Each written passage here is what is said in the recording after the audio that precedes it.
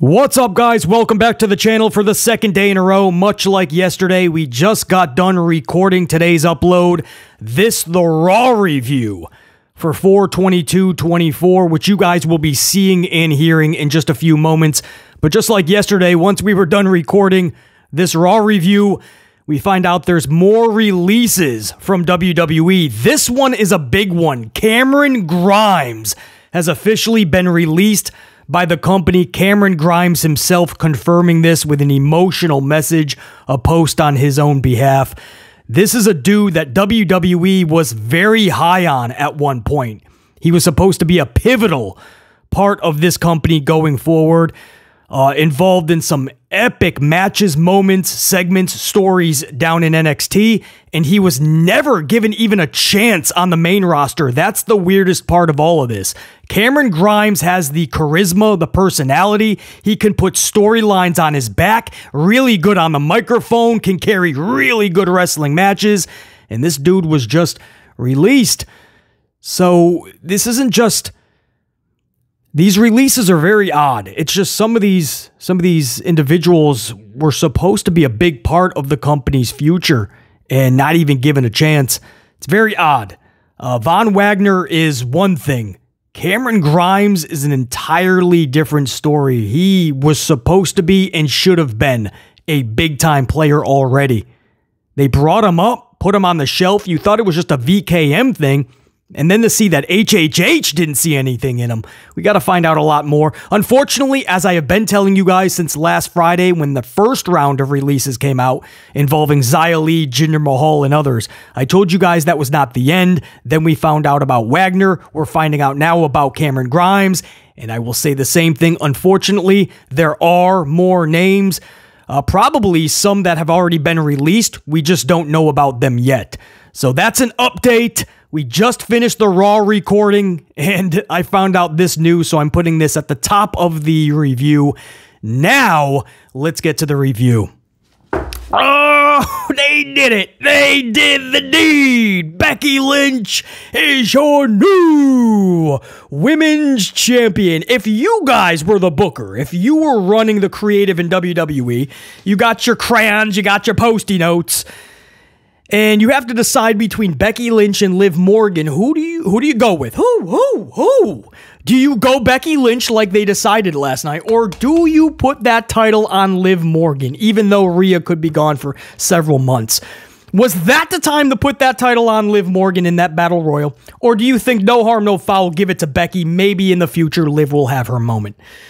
What do you do if you were the head of creative? That's the question, because Paul Levesque McMahon, WWE decided to go Big Tom Bex. And that was a big decision because there was a lot of backlash. And I'm not talking about the PLE next Saturday.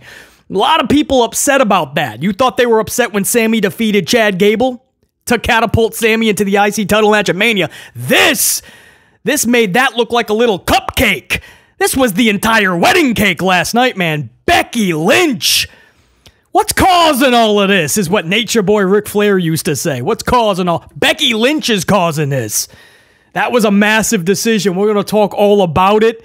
Where are my manners? Allow me to introduce myself. I am B, motherfucking C, the Amplify Man. And this is your Raw review for 4/22/24. Becky Lynch ends this show in one of her biggest moments of her career as Pyro is going off, celebrating with fans and a new shiny gold championship high above her dome piece. We're going to talk all about it as Liv Morgan loses another heartbreaker. We're also going to talk, instead of as Drew McIntyre looks at Sheamus and says, you used to be about banger after banger, but now you're just about burger after burger after burger.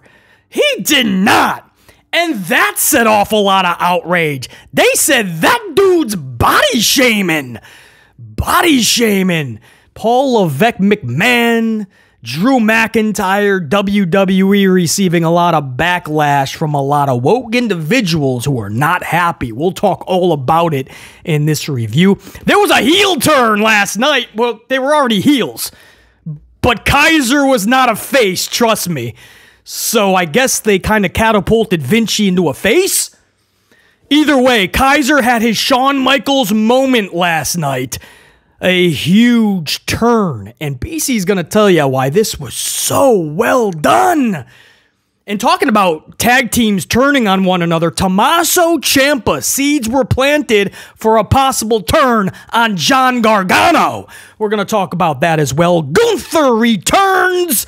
A lot to discuss. There's no time left in this cold open. There's so much to talk about. I'm going to drink a lot of my coffee. You guys are going to the opening electric signature. Come on back, and we're going to talk Raw 4/22/24. Sound good? Let's get amplified!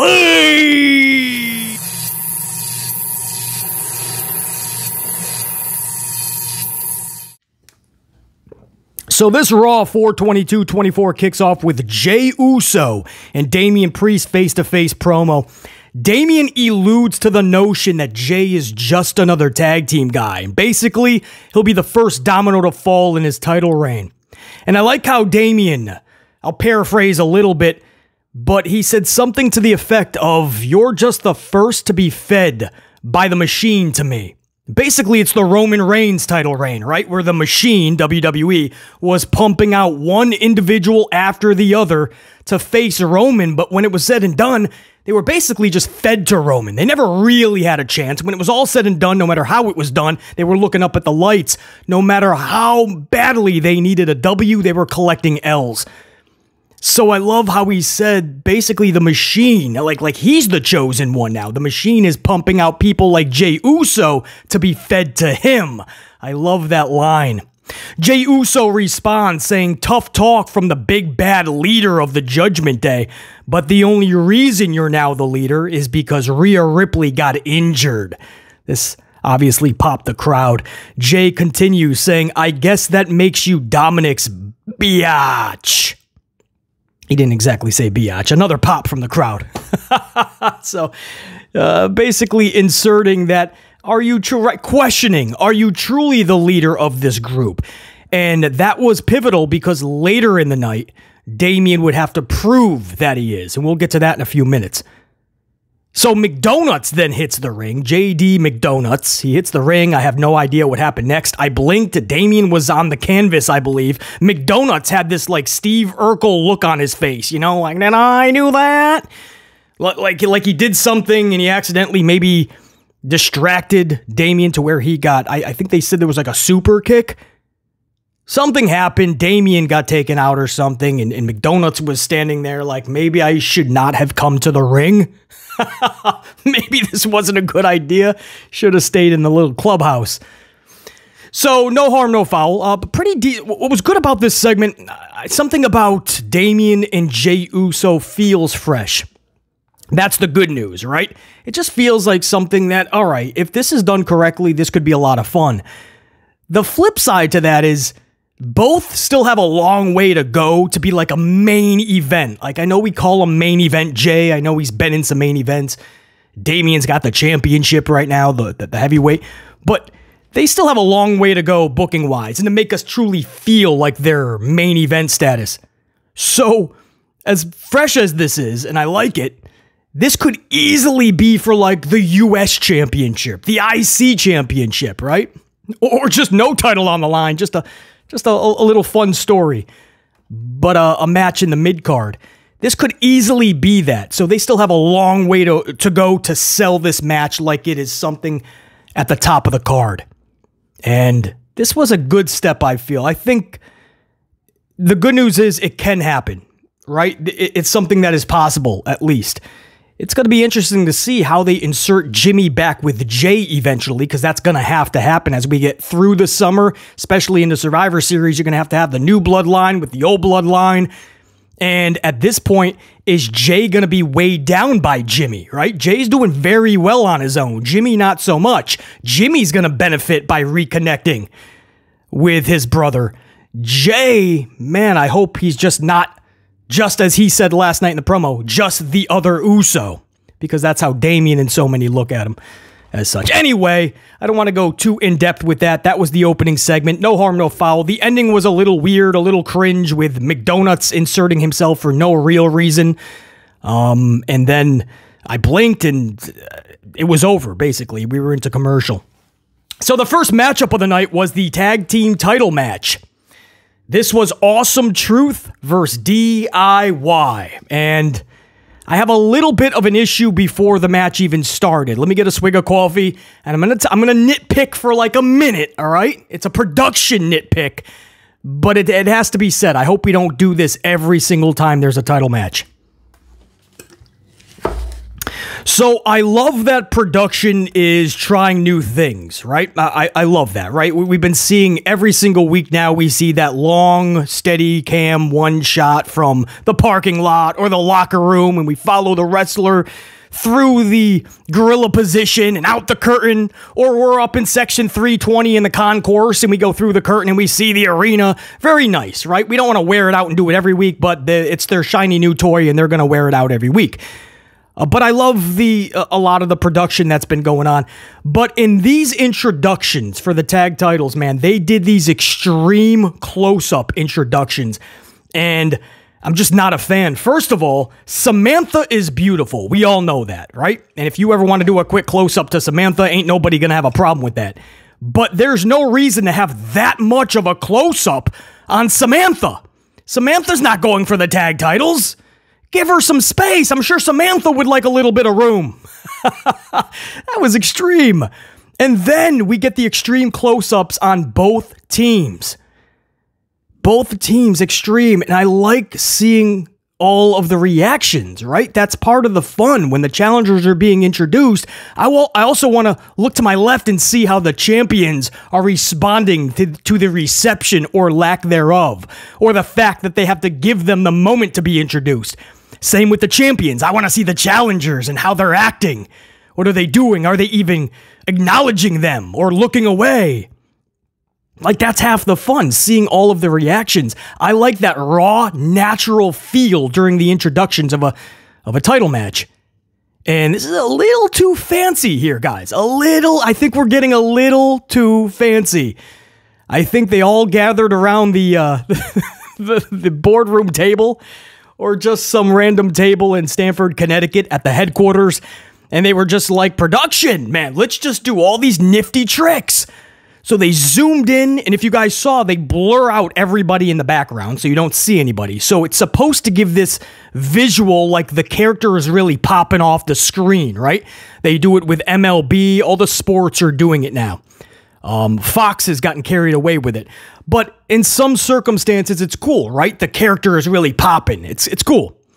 And everything else behind them is kind of blurred out. So it gives almost like a little 3D approach or something. I get it. But that close up, man, we want to see, you still got to keep that raw, natural, gritty feel to the program, right? Like, just do a wide shot, or if you're going to do the close up, not the entire introduction. Like, also go wide so we can also get the reaction of the other team or the other individual, get the crowd's reaction as they're introduced. You know, it was just, the whole introduction was just extreme close-up Samantha, extreme close-up to DIY, extreme close-up to Awesome Truth, referees holding up the title. That's my nitpick. Thank you. That's my minute of nitpick. That's the only thing I'll nitpick, all right, for this match. But it has to be said. I hope we don't do that for every single introduction, man. The extreme close-up. That is way too produced, overly produced. There's nothing raw to that raw feeling, or raw segment, I should say. There's no raw feeling to that raw segment. So let's get to the match, all right? How did the match come across? Well, glad you asked. Awesome Truth, as we believed, as the only outcome that could have been had. Awesome Truth defeats DIY. The only surprise here to BC was they had Miz pin Gargano, like, clean. So this was one of VKM's boys, Miz, pinning clean one of HHH's boys, Gargano. And that, like, caught me by surprise a little bit. Awesome Truth has to win. So, I mean, Tomasso and Gargano, one way or the other, one of them was losing, I get it. I thought there'd be a little bit more to save face on Gargano and Tomasso. Just wasn't the case, man. Post-match mutual respect, they shake hands, but Tomasso wants no part of it. I loved it. No mutual respect. Stop with the faces versus the faces, and when the match is over, everybody shakes hands. You know, last week, they did the hug and the shake hands, and then Gable turned on Sami. This week, Tomasso wants no part of it. We're seeing just a lot of this lately. A lot of turns or teasing of turns, right? Tomasso looked at Johnny and was like, dude, are you serious? No. And he leaves the ring. So there was like a little bit of a tease that they could split. Now, if I'm writing this, they definitely have to split. DIY lost another championship match. At this point, they're not just racking up losses. They're racking up losses in championship matches. How many opportunities are you going to give them before fans are looking at them like absolute clowns? And you don't got to worry, we're far away from that because fans don't even care about DIY enough to think that they're losers. That's the even sadder part. They have not booked DIY to the point where fans even care about them. Wild, man. And, you know, I brought up the point in yesterday's upload that Miz is from Ohio, Cleveland, I believe. I forgot where they were, Columbus, Cleveland. But he was going to get heavily cheered. A lot of you guys told me, no, Gargano is too, though, BC. Well, they didn't care last night because they were firmly behind Awesome Truth, and they did not care about DIY. So my point is, they have to split them up anyway. I wouldn't even have Tomasso do this heel turn. You got the draft coming up. Let them go their separate ways. In the future, hopefully, when both are built up properly and they ever come back together, people will care enough to watch Tomasso and Johnny. But at this point, if you're just going to do a heel turn, and you're going to start this feud between Johnny and Tomasso with nobody already caring about either, man, you got to work 10 times as hard, and you know WWE is not going to work that hard on that feud. I'd rather see them, if they're going to do a feud with Johnny and Tomasso, because we already know how good that can be because we've seen it in the past, NXT. But if you're going to do it, you got to do it properly. Don't rush it, because we saw what happens when you rush it, especially with these two. They rushed into a DIY reunion when I told you guys there was no reason to have a DIY reunion. Pump up Tomasso, pump up Johnny. In the future, if you ever want to do something cool with them, cool. But make sure they're both established. They both had nothing. Nobody cared about them. They put them together, and people cared about them even less. We go on and on with the DIY side of things, but let's flip over to Awesome Truth. Not too much bad you can say on that first real title defense by that team, because when you beat Tomasso and Johnny in your first title defense, it's pretty damn solid, man. So that's your first match of the night. Title match, DIY defeated Gargano, pinned by Miz. And Tomasso wants no part of the post-match mutual respect handshake.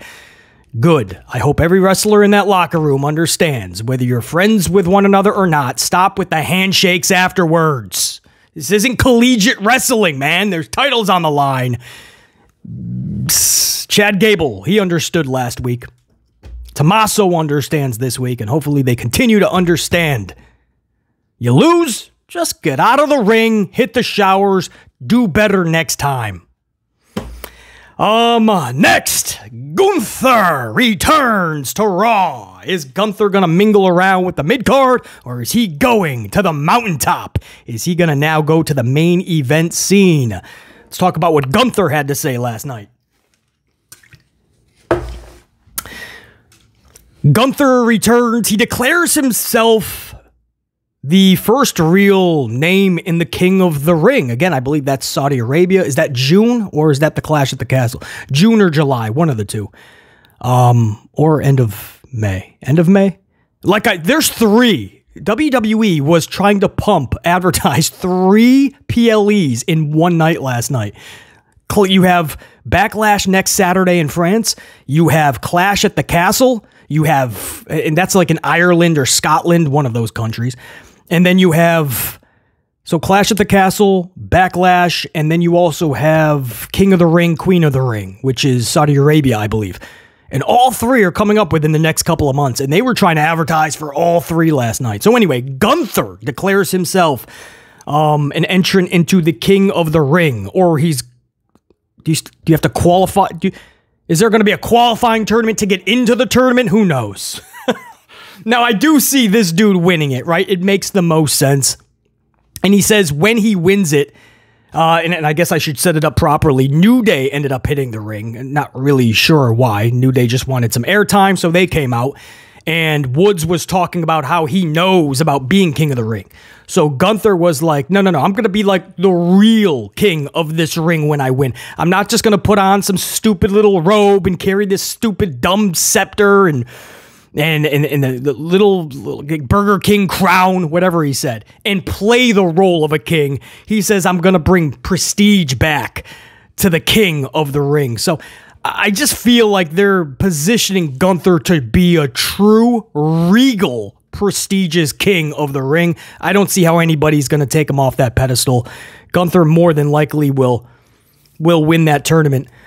Other than that, Gunther didn't say too much. He just talked about, like, no matter which title he decides to go for, he's going to win it. And he says that could be the U.S. title, it could be the IC title, it could be the WWE Heavyweight, the World. That's not what I wanted to hear, man. You know, you take some time off, you come back, and you're ready for that main event scene. You're ready to take on names like Randy Orton, Seth Rollins, CM Punk, Cody Rhodes, LA Knight. The main event scene is waiting for you. There's no reason to go back to fighting Tozawa or Bronson Reed or Ricochet. No reason whatsoever. I wanted a little bit more definitiveness out of him. I didn't quite get that, but the King of the Ring announcement, him winning it, makes total sense. As far as the New Day being out there, this just led to a rematch of a rematch of a rematch of a long-lost rematch of a rematch of a rematch between Imperium, Keiser, and Vinci versus Kofi and Xavier. So we just got that tag match yet again. New Day wins after pretty long. I think it was like 2 commercial breaks. They gave this match some time. Crowd couldn't care really less. It was just a match we've seen so many times that I believe we know the sequences before they even happen. But New Day wins this thing. Gunther's not happy. He was at ringside, and he was not happy about this, so he just takes off. He leaves them right there. And Keiser, this is post-match. Keiser is consoling Vinci. Vinci is the one who I believe took the L and took this pin. So Keiser is consoling him. You know, that's his tag team partner. Gunther's pissed, but they're going to get through this together. So he helps Vinci up, and you kind of think, is he going to turn on him? But then they get out of the ring, so you're thinking it's a little less likely now. But you still have this thought, like the way he's acting, it's like he's going to turn on him. And then Michael Cole just starts like winding down the segment like they're about to go to something else. So everything was beautifully done for the moment when Keiser took Vinci and slingshotted him backwards, dome piece first, into the LED board apron. So that apron, you know, it's LED board now, and he just cracked his dome piece into it, turns on Vinci. Everything about this was just done brilliantly. Puts a post-match beatdown on Vinci, puts him against the steps, or leans him on the steps. He's about to, I don't know what he was going for. Separate a shoulder, crack a neck, who knows? But he was going to do something. All these suits and ties came down, finally got Keiser off of Vinci. But Vinci's able to escape, runs around the ring, and catapults himself into Vinci, into the steel steps. Vinci is destroyed. The crowd is chanting, holy shit. It was so well done. So well done, man. And for Keiser, this was his Shawn Michaels moment. It just was. Right? This was his Shawn Michaels moment. It was clear this dude's ready to roll. Just like his girl, IRL, Tiffany Stratton, they're dating in real life. And I think that's pretty cool how Kaiser's now going to get the chance to shine. Kaiser's going to get a chance to show if it's a sink or swim type scenario, is Keiser a dude that can hold gold in that company? Is Keiser a dude that can carry storylines? Is Keiser a dude that can elevate not just himself but others to the mountaintop? Or is he just destined for the mid-card or opening up cards? Destined to have some house show matches? This is Kaiser's time. And if you do another year with him and Vinci, it's just a disservice and an injustice to Keiser. On the flip side, this is going to be Vinci's Marty Jannetty moment. And it's sink or swim. Marty Jannetty would have been fine after Michaels broke up the tag team of the Rockers. Jannetty would have been fine. Jannetty ended up being his own worst enemy. Jannetty got in his own way. But Jannetty would have been absolutely fine. You're not trying to equal Shawn Michaels' status or stature in the company or his goals or wherever he's doing. You're trying to carve your own path, do your own thing. Being a Marty Jannetty in a tag team is now looked at like a bad thing, but Marty Jannetty was incredible. So now it's also Vinci's time. Sink or swim, make sure you swim and swim flawlessly. Is Vinci just a dude that's good with tag teams because he lacks charisma and personality? Or does Vinci have the utmost in personality and kick-ass charisma? Now's the time for Vinci to shine? Or is he just gonna fade away into the shadows? Now's the time for Vinci to step up or just sit down. But you can't be clogging up a roster spot. And as far as the tag team division, it's already non-existent. Teams like Imperium, if booking is not going to get behind them and fans don't care about them, then we're just repeating the same redundancy into the ground. I like this split up.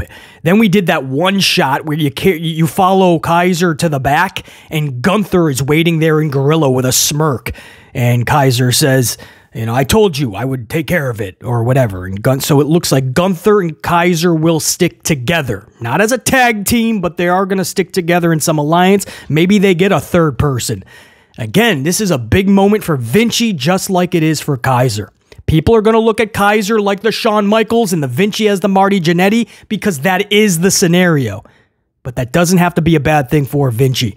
The way that this was done, executed, was flawless. Absolutely to perfection, even to Michael Cole sounding like he was about to go to the next segment. Everything, letting it breathe, taking Vinci to the outside, consoling him, and then wham, you're out of Imperium.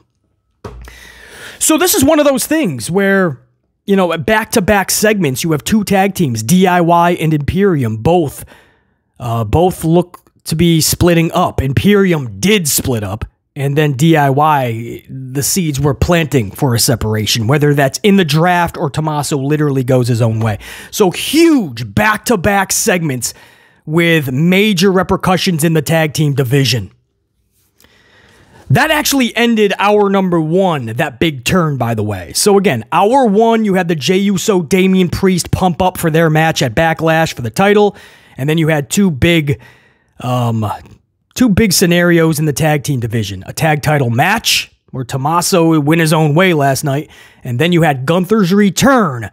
But it was the tag division that was the headline in this segment, with Imperium imploding. So pretty big newsworthy first hour. Hour number two would kick off with Drew McIntyre. This would collect a lot of headlines, maybe not for the right reasons. A lot of people were upset with this promo. We'll talk all about it.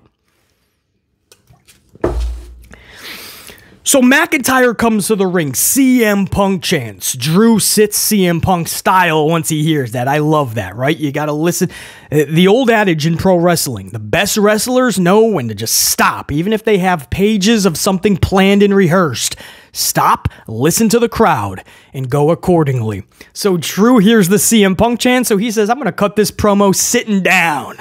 Love that, just like Punk would do. CM Punk style, middle of the ring. Sheamus comes to the ring. Sheamus and Drew, and I'm thinking like, oh, what are you doing there? Are we going to rekindle this? We've seen this 8,641 times. Slight exaggeration, but only slight. But then I was thinking, okay, Clash at the Castle, they probably want Sheamus versus Drew if Drew's not going to be going for a title or holding a title. I get it. So I'm like, oh, just get this done with if you ain't going to have something cool. So they do talk about their history a little bit. And Drew, man, Drew is so good as a heel. He knows how to just take it easy, take a breath, let things just settle. And he's much more methodical in his words. And he just says, dude, we used to just beat each other up and then have a pint afterwards. That's not what I do anymore. Drew says, now I fight only when I need to, when it actually matters, when I care. And he says, and I just don't care about this. So he wants nothing to do with Sheamus. So Sheamus tries again to be like, man, what happened to you, Drew? You know, we were friends and this and that. And he's like, that's the thing. We were this and we were that. But look at you now. He goes, you used to be all about banger after banger after banger. And now you're just about burger after burger after burger. Because if you guys don't know, Sheamus's debut last week, he came in a little bit overweight, I guess. And on the social doohickey machine and the big chatter about Sheamus last week, all this week was about how he gained a lot of weight. He hasn't been hitting the gym or something, but he came back a lot bigger, right? So the story this week was about body shaming. Now you hear that a lot about with like females. You don't hear a lot about it with the dudes, right? I mean, when Ivar or Bronson Reed or Yokozuna back in the day, when they squashed you, they sat on you, we were talking about the dude is 600 pounds and he sat on a human. And when he got up, the human was gone. Where's the human? Up his ass? Did he turn into pixie dust? Who knows, man? Check Yokozuna, because the dude he sat on is gone. Right? And you weren't thinking, you were just saying what you saw. I mean, dude is massive. Now, and there was jokes being had, you know, but nobody called it body shaming. So, you know, now in 2024, you know, you have a little bit of fun. Sheamus was having fun with it too, from what it looked like on the social doohickey. They were popping Sheamus with some of these jokes.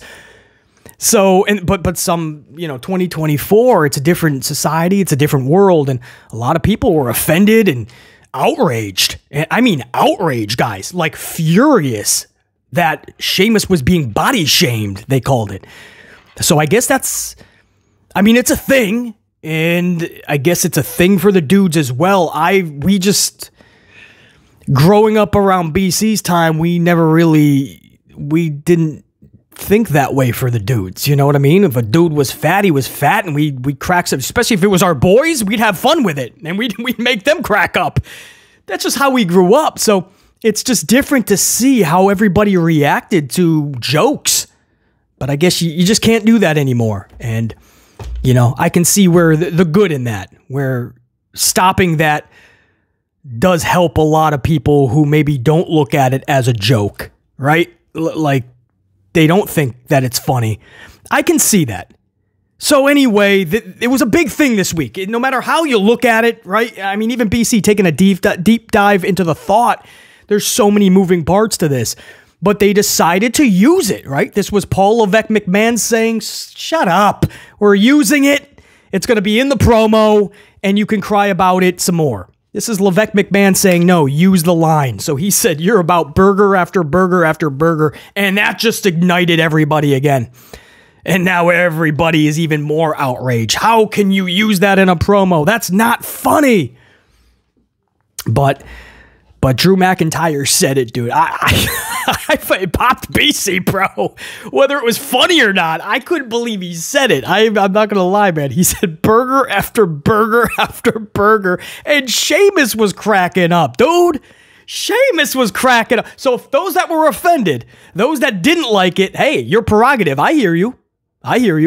But Sheamus was cracking up. Sheamus said it was pretty funny. So I guess it's in the eye of the beholder, right? These are two buddies, don't forget. These are two really good friends. And Drew, you know, like I just said, like if it's your boy, you're going to crack those type of jokes and you're going to have a little bit of fun. And if it's your boy, they're going to laugh with you, man. But man, that ignited a lot of like backlash. Paul Levesque McMahon, WWE, Drew McIntyre, they received a lot of backlash, a lot of heat for that. But he said, you used to be about banger after banger. Now you're just you're about burger after burger after burger. Wild, bro. And then, no, he did not. Tell me he didn't just say that. It's a Booker T. This leads into Sheamus defeating Shinsuke Nakamura with Drew at ringside. I thought Drew was going to take out Sheamus. Drew literally just sat on the commentary table, like leaning up against it, and just watched Sheamus defeat Shinsuke Nakamura. And that started hour number 2. So, trust me, you haven't seen the last of Drew and Sheamus, obviously. I do believe they're going to face each other for a Clash at the Castle. So, you just got to buy time for several months until you can get CM Punk back. And then you ignite Drew McIntyre, CM Punk. You got to believe that the decision's being made not to put the title on Punk when he comes back. Maybe they do look at him as a little too brittle, and they just want to see if he can last, because the last several years, he hasn't wrestled that much, and he's been getting injured a lot. He even got injured, like, just jumping into the crowd, like, into the first row, and he like, broke something, or... It's not been good. So he's basically falling apart, so they might not want to give him the championship. Because if that wasn't the case, Drew would have had the title, and you wait until Punk comes back and you set up that title match, Drew versus Punk. Now it looks like Drew has nothing to do with the title, and before you know it, Punk will be back. It looks like that match will have no title. There'll just be no title implications at all. Interesting to see where that's going, but I wanted a little bit more for Drew for the Clash of Castle, something a little bit more... something more pivotal. Something more intriguing, rather than just doing a match we've seen 8,641 times. But I mean, maybe it'll be built up to a point where we want to see it. You know, like this will be the one we want to see more than any other ones in the past. We'll see. Pretty interesting segment. Like I said, that one line really ignited a lot of backlash for WWE. Backstage, Bronson Reed attacks Sami Zayn. That has great implications for the next segment, which was Chad Gable explaining why he turned on Sami last week. I like how this was done. Sami was not needed last night, especially before you kind of iron out who's going where for the draft. You really want to have a concrete plan for Sami and Gable, so just rushing something for the sake of putting them both out there together, that's the opposite of what you're trying to go for. So they kind of wrote Sami off the show at that point when Bronson totally destroyed him backstage. So then Gable comes out, no matter what he says, Sami's not coming out there. And what Gable said was a thing of beauty. This was Gable's moment. This was his calling card to everybody that doubted him or didn't look at him like a true viable top star in this company. Because what he did last night, great heel work on that microphone. Chad Gable in-ring promo with all of Alpha Academy. You got Tozawa, you got Maxine Dupree, you have Otis. Now Chad Gable says... how could he win that match last week? Slight paraphrasing, but how can he win that match last week when he was spending all his time trying to train a bunch of freaking losers? He said, I'm training a bunch of freaking losers. And he looks at Tozawa, Maxine, and Otis. And at this point, they are absolutely deflated. They're like, dude, what are you saying? We're right here, bruh. Chad Gable goes on to say, and I quote, Tozawa, you come out here every week, you do your stupid dance, and you rack up loss after loss after loss. And Maxine, sweet Maxine, pretty as a princess, but dumber than a box of rocks. And Otis, you are, without a doubt, the biggest disappointment of them all. He then says from now on, the goal of Alpha Academy is to concentrate on Chad Gable. And Chad Gable only, and on getting Chad Gable his IC title.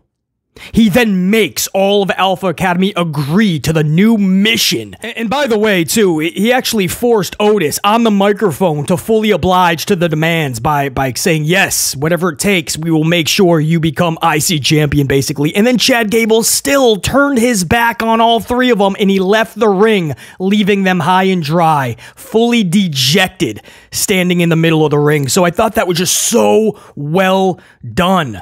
Props to Gable.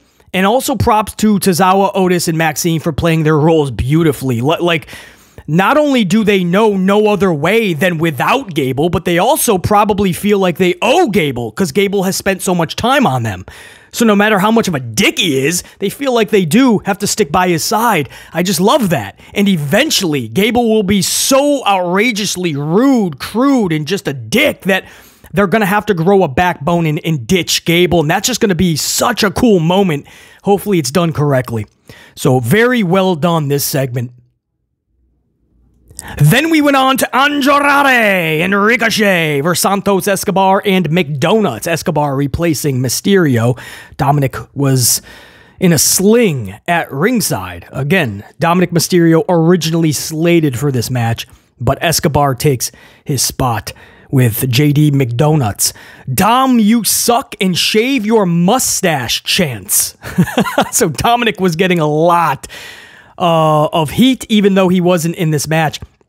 And that's a shame because these four gave it everything they had for nearly 15 minutes, but the crowd just wasn't into it, like, at all. Crowd was just pretty much sitting on their thumbs the entire match. Andrade would end up pinning McDonuts. Post-match, Damien Priest would hit the ring, and he would lay out all the faces. He then turns to Dom Mysterio and McDonuts, and Damien Priest says, I quote, "I don't need anybody, you all need me." So this is what I mean when Jey Uso was questioning and making fun of his, quote, leadership in Judgment Day. That was pivotal because I think at that moment, Damien Priest knew that he had to show people like Jey Uso that he is.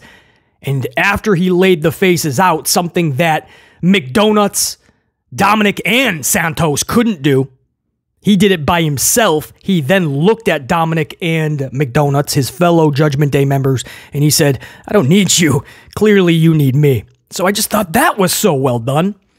And then Pat McAfee, on commentary, Pat McAfee threw some salt into the wound of McDonuts. Kicked a little dirt on top of JD McDonuts. Pat McAfee says, JD McDonuts couldn't get a win if his life depended on it. There was no need for that, Pat. The dude was already down and out. He lost. He got degraded by Damien. This was Pat McAfee said this dude couldn't get a win if his life depended on it. Now, it is true. McDonuts is 7 wins out of his last 30 matches. So if you do the Steiner math, that's what, 76 to 77% of his matches he loses. 76+% of his matches are lost. So yeah, that's not good. McDonuts wins-loss record-wise, obviously it's not good, but you look at the bright side. It's better than Solo Sikoa's record. His last 40 matches, Solo Sikoa has a 100% losing record. Solo has lost his last 40 matches in a row. He is now headed toward 50. That is the new uncelebratory milestone that Solo Sikoa is going for. So in that aspect, McDonuts is damn good. Moving on, it is the main event. It's a battle royal for the ladies to decide the new women's champion. There was 14 ladies in this match. 9 got jobber entrances. 5 got proper entrances. Those 5 being Becky Lynch, The Mon, also Liv Morgan, Nia Jax, and Carter and Chance. They actually gave them a proper entrance, probably because they have that Ghostbuster entrance where they're blasting off their packs. I forgot what you call those ghost packs. Man, they were called something. Anyway, I don't know. They're shooting off their blaster packs there. So they gave them a proper entrance. The other 9 ladies, they all got the jobber entrance. Now, how did this match go? Who won the championship? Was it the right call? Swig of coffee. We're going to talk about it.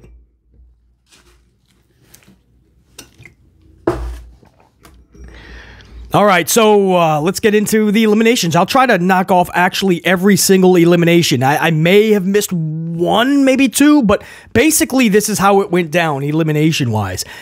Maxine eliminates Candice LeRae and Indy Hartwell. Zoe Stark would then eliminate both Carter and Chance. Nia Jax eliminates Ivy Nile and Maxine. Becky Lynch eliminates Piper Niven. There was also a major table botch. After Becky Lynch eliminated Piper Niven, Piper takes out Becky Lynch. Somehow Nia Jax gets involved as well. I don't know why she was out there. But they tried to do a spot where Becky goes through the commentary table, and that would take her out till the end of the match. Or Becky plays this heroic individual that somehow crawls back in the ring after being taken out through the table, and she wins this thing. The only problem was the table would not break. Nia tried to put Piper on top of Becky or something like that. It didn't break. So then you see the referees telling Nia, do it again, do something else. So then Nia totally tries to do like a Samoan drop to Piper, which she almost didn't even get Piper up in that like fireman's carry position. And so she almost didn't even get Piper up, but she was able to finally get her up. They both backdrop on the Becky who was laid out on the table, and the table still didn't somehow break. That's a combined, what, 4,500 pounds? Something, man, and it did not break. We had to go to commercial. So now WWE is like, shit, that was the big send-off into the commercial. Becky through the table. We botched it. So when we come back, we see Becky with a broken table. The table is shattered and Becky's through it. And then Michael Cole has to go, during break, Becky was put through the table. And we see that, like, Piper, I believe it was, like, power-bombed Becky through the table. So that you know the table's going to break, right? So they, one way or the other, they finally put Becky through the table, but we were not able to see it. It happened during commercial break. So major botch there because that was the whole setup to Becky winning this thing. Back to the elimination. Zoe Stark eliminates Chelsea Green. Shayna Baszler eliminates Natty. Nia then eliminates Zoe Stark and Shayna Baszler. And at that point, it's between Becky Lynch, Nia Jax, Liv Morgan. Becky would eliminate Nia Jax. And then Becky and Liv Morgan are your final two. The crowd in attendance was actually behind Becky. If you listen to the cheers, it was actually more Becky.